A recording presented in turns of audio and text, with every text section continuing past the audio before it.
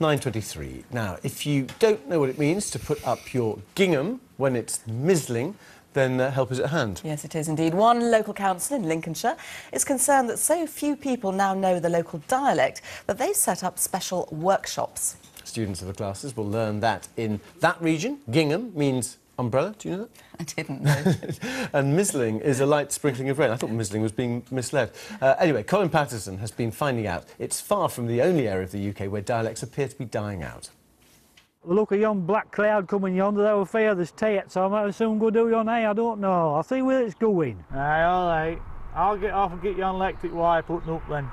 Farmer Wink and his brother Dick have been using Lincolnshire dialect all their lives, but they are worried, or as they'd say, don't fret, nyat. When we've gone, I think we're about the last, I reckon.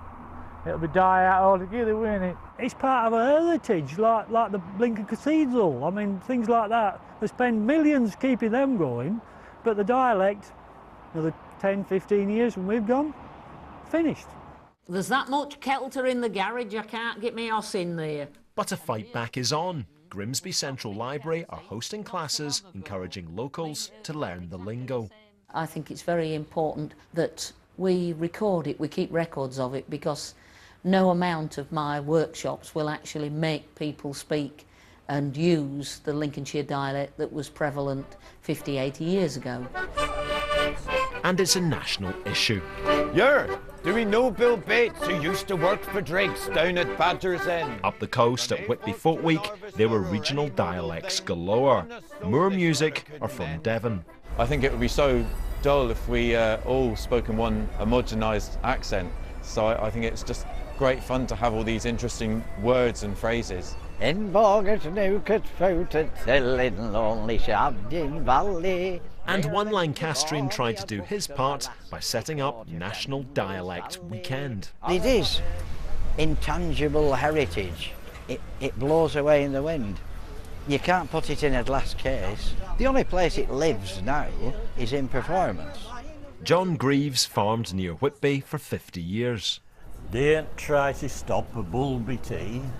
Don't go far up a rotten stee. Now, what does that mean? It means don't try and stop a bull. Right. If it's charging by just looking at it.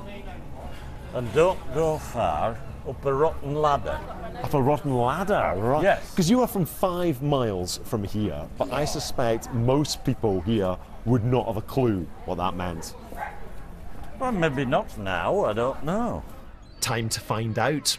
John gave me some words to try out on the locals. What might brant mean? I haven't the foggiest, I'm sorry. It means steep. Oh, does it? Have you ever heard anyone using it? No. What do you think the word stee means? Never heard of it before, and I've lived here 74 years. Do you know what the word kelterment means? Never heard of it.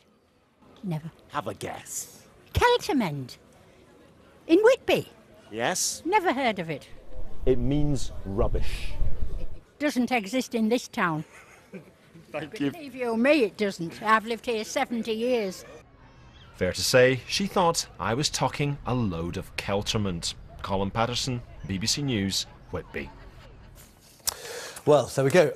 Let's just bring you an update on the Syria crisis. Ban Ki-moon has just said that the chemical weapons inspection team have been out for a 3rd day to the site of that alleged chemical attack. They will be leaving Syria by Saturday morning. So the weapons inspector, leaving by Saturday morning, according to Ban Ki-moon in the last few minutes. That's just through on the Reuters news agency. You're watching BBC News. Coming up in the next few minutes.